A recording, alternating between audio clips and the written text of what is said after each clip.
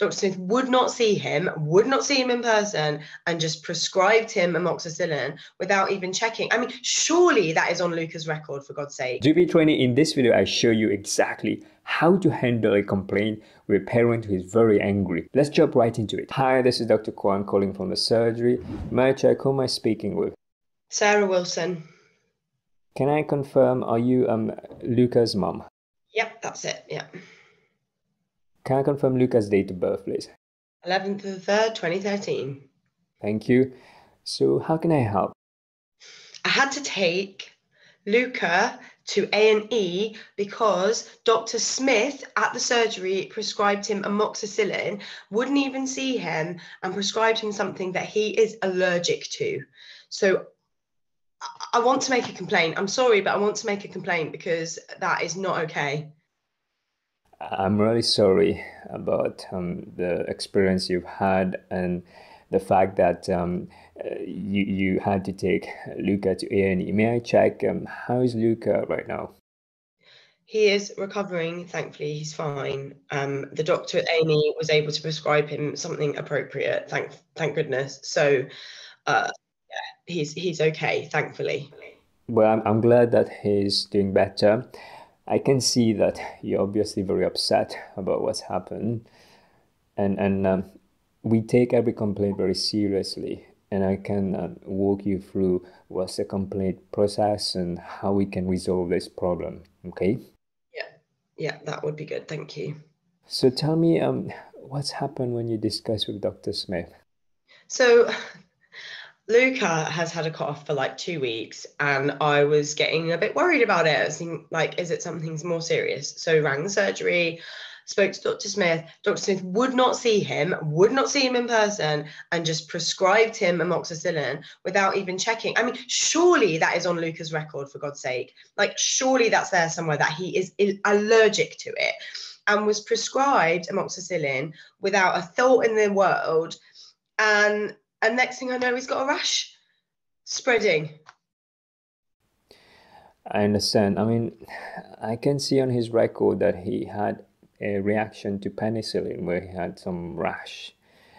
And it looks from the consultation record that he was prescribed amoxicillin after the consultation with Dr. Smith. Yeah. Now, I can see that this is very unfortunate because he developed reaction to that amoxicillin, and I will make a note the fact that he has developed severe rash after having the amoxicillin, so that in the future anybody who's prescribing would actually be able to access that information. And the rash that he developed, then how soon afterwards was it? Like 15, 20 minutes, like not long at all, like almost immediate. May I check, did he have any swelling of his face, any breathing difficulty? No, he didn't. So then you mentioned that you went to A&E afterwards. Yeah, well, I tried to get through to you guys, and I couldn't get through for love nor money. I was ringing and ringing and ringing. So of course I went to A&E. I didn't know what else to do. Like, Luca was coming up in a really scary rash, like, you know, and you think, well, I don't know what this is, because obviously you trust your GP to tell you and give you the right stuff. And thank God the doctors in A&E knew what they were doing and gave him the right stuff. Like, I don't know what would have happened otherwise. Well, I understand the anger that you're expressing, and it is definitely something that every parent would feel the same way if the child has been prescribed the medication that causes reaction, especially when they are known to have allergic to penicillin. This is definitely something very serious, and I acknowledge that there is something that we need to learn from this, and I apologize the fact that Luca was prescribed a medication that caused him to have severe rash. And it's a good thing that he was seen in A&E. We have been experiencing quite a large volume of calls, and it has been very difficult for us to get back to patients But I do appreciate this is very serious, and I will speak with the practice manager to see how we can make sure that in the future, if you need to have advice about the treatment that has been provided, then we would make sure that if it's something urgent like what you've described, that one of the on-call GPs would be able to speak with you. Definitely for children, we'll make sure that we have some priority slots to have a chat with the parent, okay? Yeah, 100%. Like, it's terrifying being a parent and worrying about your child and not being able to get through to the people that you need to speak to. I know you guys are busy. I know that you are. Like, I do appreciate that, but it was unacceptable. Like, really, truly. Well, let me tell you that this is a problem that we will take very seriously. Your complaint is very important to us because we want to strive to deliver better care next time.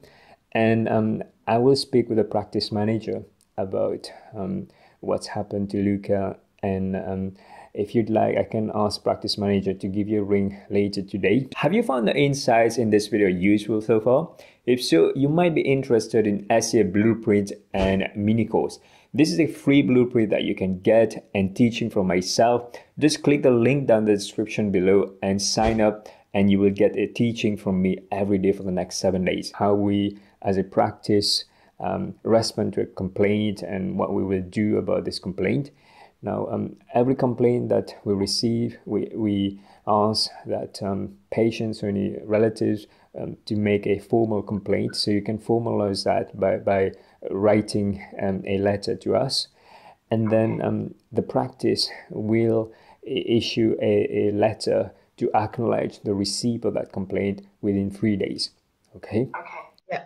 And from there on, we will start a process that is something we do for every complaint, where we investigate every aspect of the care that Luca received, what went wrong, and see exactly about what should have been done differently.